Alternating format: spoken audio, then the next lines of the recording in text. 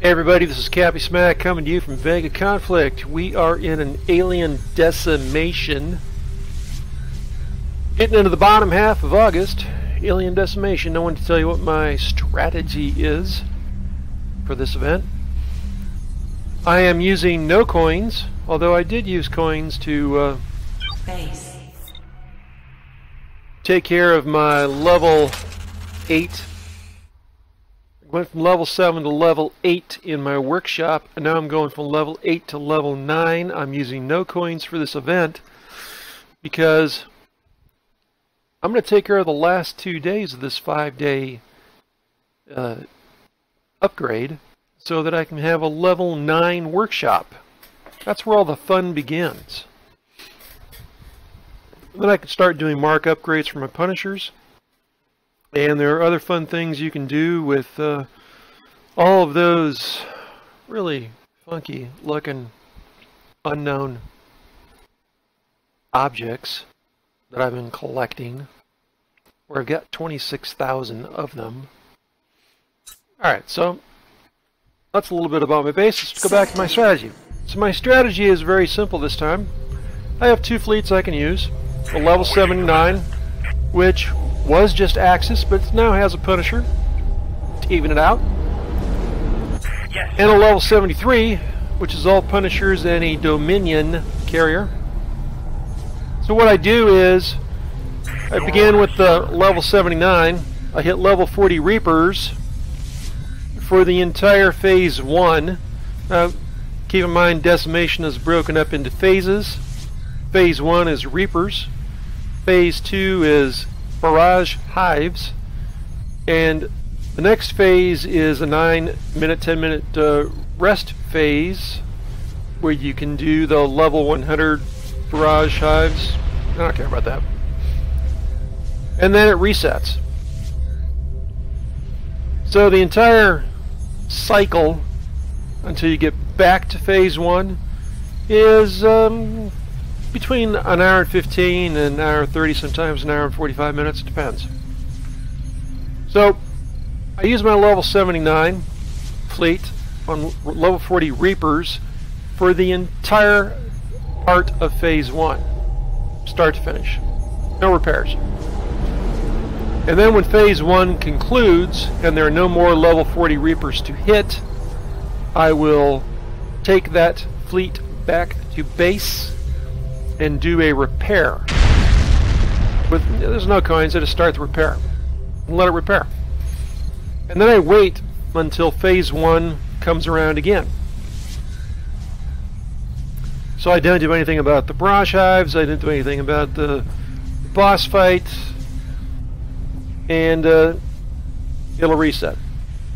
And then I do the same thing during phase 1 with my level 73 Xeno fleet.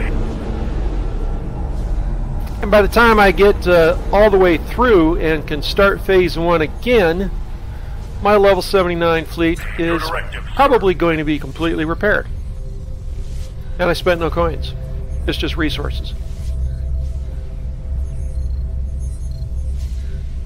So that turns that into a 2-cycle engine.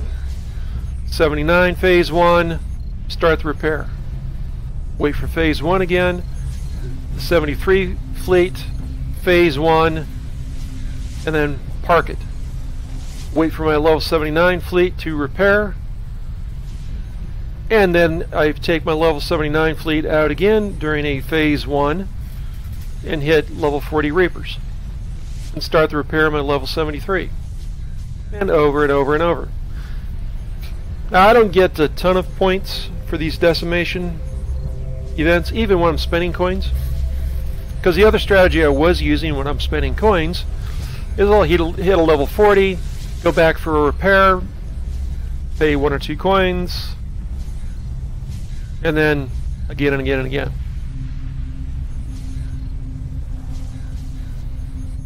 So it's going to be the same number of points this way as I was doing when I was paying coins.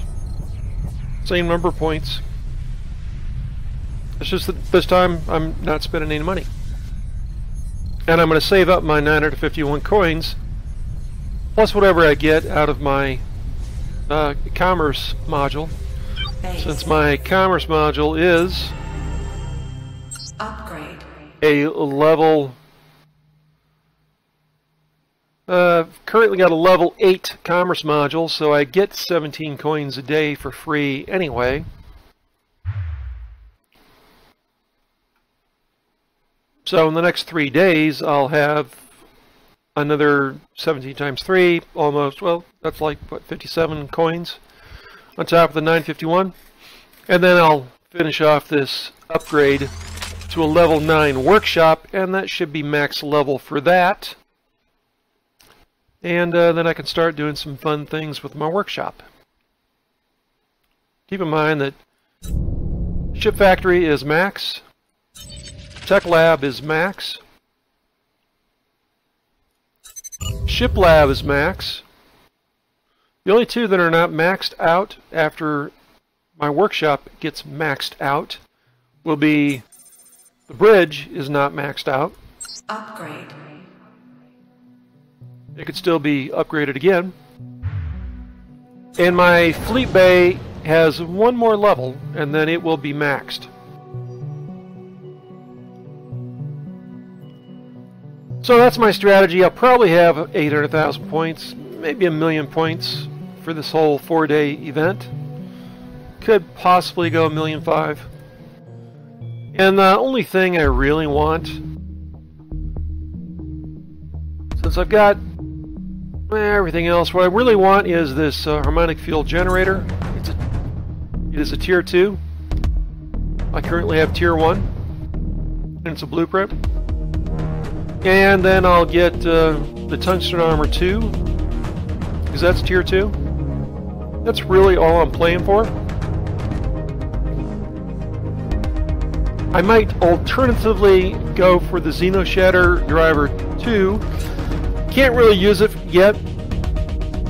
I've got the Xenoshatter Driver 1, so I really don't need the 2. In fact, I really don't need anything from this event at all. That's why I'm not paying coins. Not going balls to the wall, because I really don't need to. I've got everything I can use until I get like to Mark 3 for the Guardian. Or until I get to like Mark 3 of an Exterminator, or like a Mark 3 of an Annihilator.